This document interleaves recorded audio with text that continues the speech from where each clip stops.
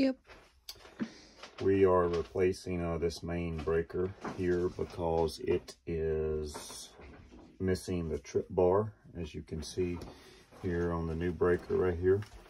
And the reason we're replacing this is if there is a reason that this breaker trips, which is the main that shuts the whole panel off here, it can partially trip where one breaker trips like that, only leaving 120 volts feeding the entire house there, which is dangerous. And not only that, it can burn up your well, which are normally 240 volts. There are 120 volt ones, but this is one of the reasons. And the other reason is it's not safe. Their breakers are made to actually trip in the event of a fault or a reason for tripping. They shut power completely off. So what we're going to do is we're going to replace this one right here and make it safe like it should be.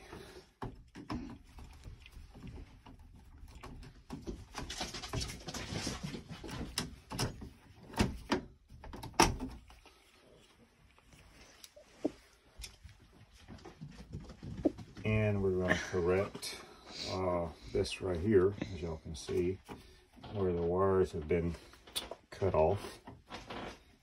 We can't do that. So we need to. Can you clearly see the picture of the wire where it shows the two ends, where this end is properly like it should be, and then that end is actually where the wires are cut off. So we're gonna do that like it should be.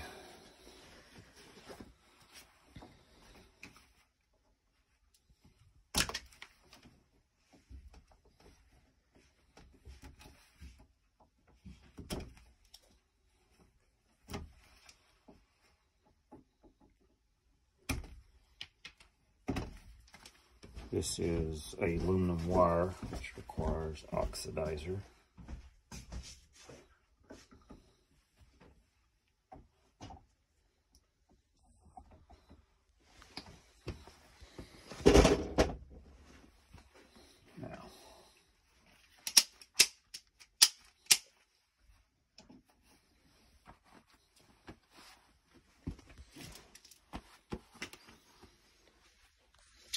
And we find a screwdriver.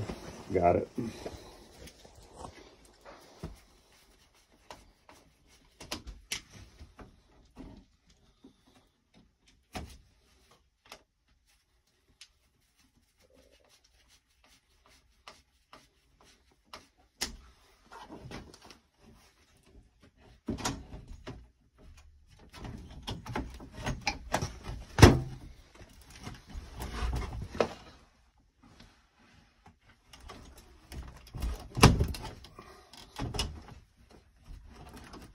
And after getting that in, you tighten your wires, make sure they're tight, there's no loose connection.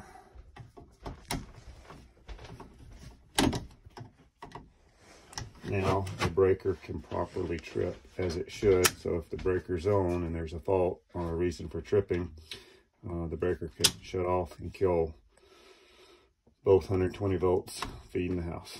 That's it.